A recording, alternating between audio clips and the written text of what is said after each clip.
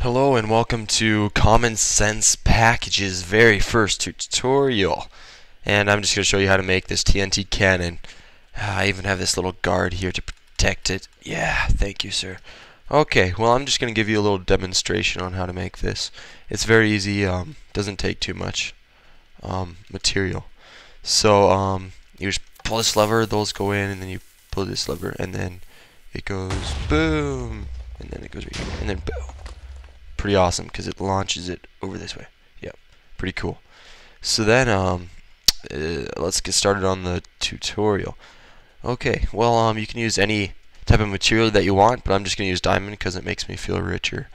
So let's get started. First of all, you probably should make a 5x3 platform, and let's just do that. It's pretty simple. Step one. Okay, then you make kind of like an outline, just like this. Okay, and then you can go down here and just destroy these blocks because they're useless. And then take a half step, doesn't matter, whatever it is, whatever. Then you can take your water and put it at the very bottom, like that. Awesome. Then take your redstone and take it and put it like that.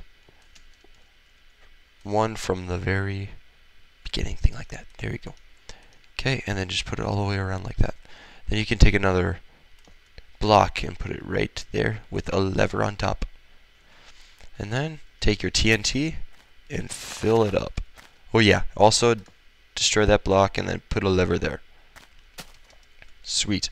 So now it is finished. It looks exactly the same as this one, except that one's filled with TNT and this one isn't. I'll just fill it up for you guys. Hopefully. Okay. Yep. So then you can just go. And then, oh no. There you go. And then, bam. And boom. Woo.